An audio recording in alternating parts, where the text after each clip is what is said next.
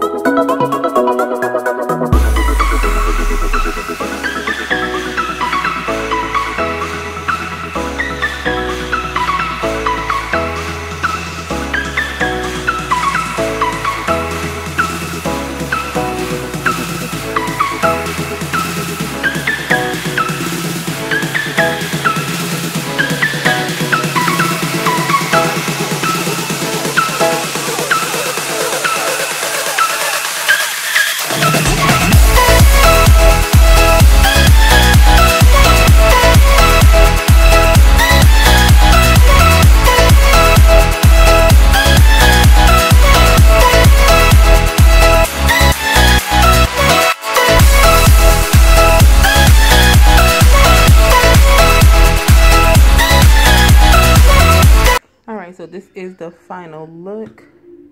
I love how those knobs look. They look so good. That's why I opted for the bigger size ones. I think these are the 40mm. I'll have the link below. I just ordered these from Amazon. It comes with a total of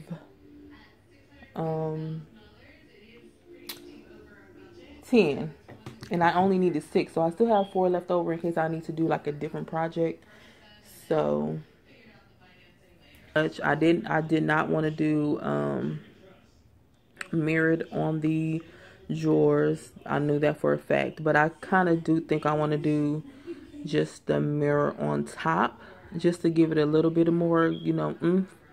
So I may do that and go to Lowe's and see if I can price how much the top will be. And that's pretty much it for this project. It was very simple and inexpensive. So far so good. I do like it. And yeah, that's it for this video. If you do have any comments or questions or anything, just let me know down below. And thank you for watching.